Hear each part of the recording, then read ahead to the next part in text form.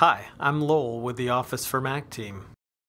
In this short video, we'll look at some essentials for working with the spelling, grammar, and language features in Word 2011.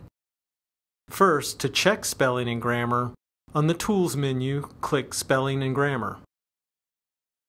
From here, you can step through each error, ignore or add words, and make any corrections you want right from here. Also notice that the title on this dialog box indicates the language of the dictionary being used, in this case English. If you want squiggly lines to appear under misspellings and questionable grammar, on the Word menu, click Preferences. Then click Spelling and Grammar. Here you'll want to select the Check Spelling as you type and Check Grammar as you type options. Also, make sure that both of these hide options are not selected. I'm not going to cover custom dictionaries in this video, but I do want to point out that here is where you can create and edit them. Now, I'll click OK, and notice that red squiggly lines appear under potential misspellings, and green ones appear under potential grammatical errors. Right-click or Control-click on any word with a line under it. From this menu, you can choose from one of the alternative spellings, ignore the misspelling, or add it as a new word to the dictionary. It's similar for grammar. You can either make the correction directly in the document, or click Grammar and make changes in the Grammar dialog box like we did earlier with the spelling errors. Now, since we're currently using the English dictionary, Word has marked everything in this second paragraph as a misspelling.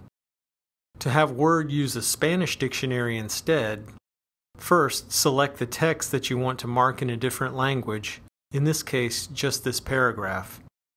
Then on the Tools menu, click Language. Here it says Mark selected text as, so we'll choose Spanish. A couple of other things to note about the language dialog box. If you're ever not able to check spelling and grammar, make sure that this option is not selected. If it's selected, Word's spelling and grammar checker will not run. Also, if you want to set the selected language as the default language for all future documents, rather than for just the selected text, click Default. I'll go ahead and click OK, and notice that now we have only one misspelling in the paragraph. If we right-click on the word, we get several alternatives, all in Spanish. For quick access to other language tools like a thesaurus or translator, select a word in your document, and then on the View menu, click Reference Tools. Keep in mind that you need to be connected to the internet for some of these tools to work. Finally, if you're ever unsure what language has been applied to any text in your document, on the View menu, click Reveal Formatting. Then click in the text. To turn off Reveal Formatting, just press Escape.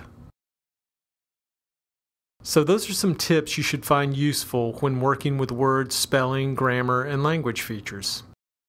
To learn more, check out Help and the Office for Mac website.